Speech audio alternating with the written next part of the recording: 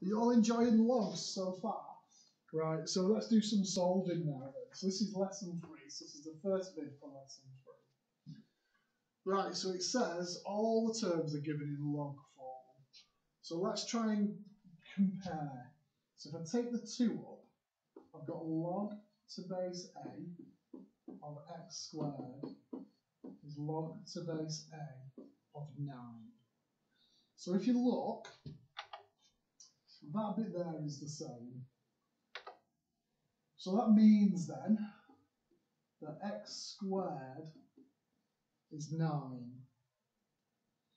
So we've got x is plus or minus 3. Works.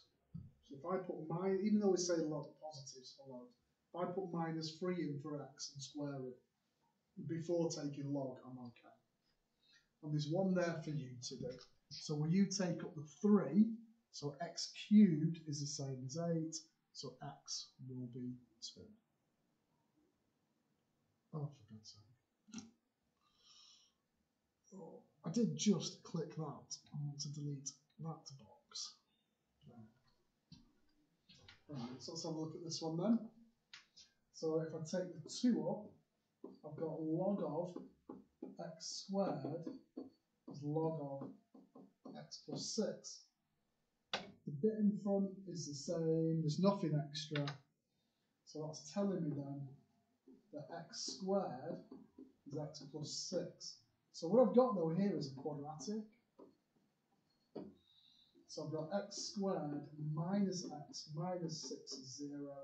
I put it in poly, so 1 minus 1 minus 6.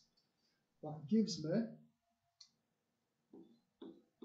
x is minus 2 or x is 3. Right, now then, let me slightly think about that. No, actually, I want that as just a positive up here. So as there, x is 3. It's an argument for it. If I put a minus 3 in and square it first, it's fine. But if I put the minus 2 in here, it's not so worky. So we'll go with that. So as x greater than 0, x is 3. There. It's kind of like, you know, sometimes we just cheat to make things work. Well, there are workarounds to the fact that the log graph is only positive. So, but we'll stick with that. That if it's negative, I ignore it. There's more to it than that then. So one for you to have a go at. So you've got a log of x squared is log of 2x plus 3. Put them together. I get a quadratic. Move it all over. Solve it. And then just take the positive. There. Yeah, just take the positive. C. So I'm going to combine these first. So that would be log of 2x minus 3 times x minus 2. And then put that up there. Log of x squared. Just a reminder, the log to base 10, you don't need to write as log to base 10. You can just write it as log. So log to base 10 is just log on your calculator. There was a bit of a worry when we first started the linear scheme because the mark schemes very clearly said log to base 10. But I asked the exam board last year actually, and they're like, yeah, it's fine. It's always been fine. It was just the wording of one mark scheme which kind of put people off. So the log bit I can just ditch. You could anti-log it. There you go.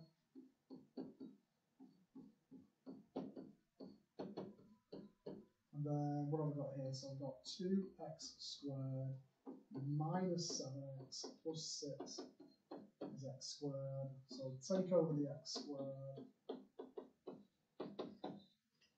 I get that. So then I've got x is minus 2 or x is 3. So as there. One for you to do. So join them together first. and take the 2 up.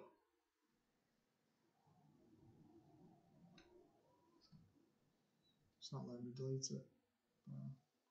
So join them together first, get rid of the logs, expand your brackets, rearrange it, get your numbers.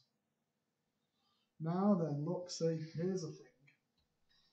There's a contradiction here with this wording. Because if I put in the -3 into this one here, as it stands like that, the -3 wouldn't work. But if it was the x squared, it does work. Whereas here, if I put the half in, if I put the half in there, I'd have 1.5 minus 2. So in here, I'd have like 3 lots of 1/2 minus 2, and that would be -1/2. And I can't do log of a negative number, which is why, and the same with this one, if I put it into the x minus 1, things are going to get mental on my phone here. So that's why it won't do it. So luckily, I think we're at the end of that. Was one more? Was that it? No, I think that's it, isn't it? Yeah. So them are the ones now. This type 2, I'll do it on a different. Oh, let's have a look. Do it on a different video. Okay. Right. Bye bye.